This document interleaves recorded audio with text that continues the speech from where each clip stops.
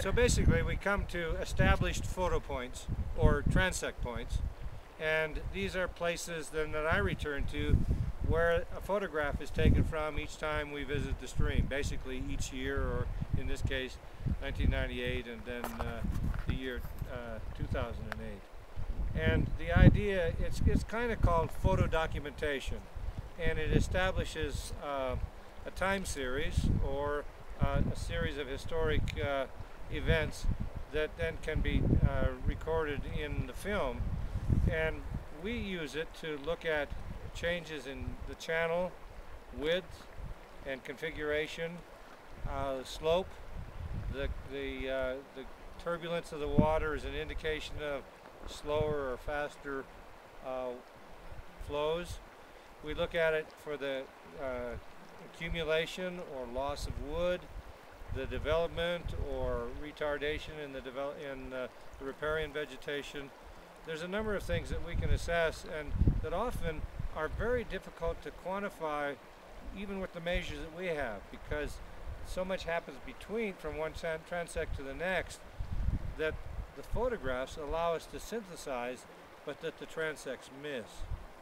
So I have a set of photographs.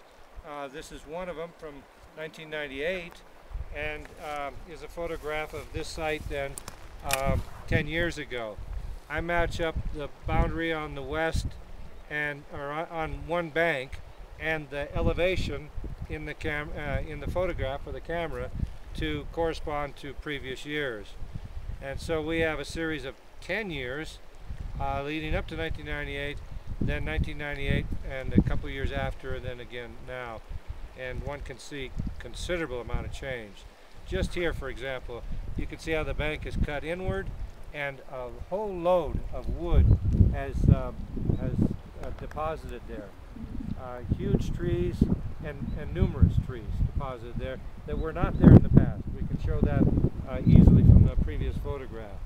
There was a whole corridor of standing dead trees along this right bank, and they're no longer there. They've fallen down, or perhaps as we get further down we'll see that the bank is cut that way and toppled them into the stream.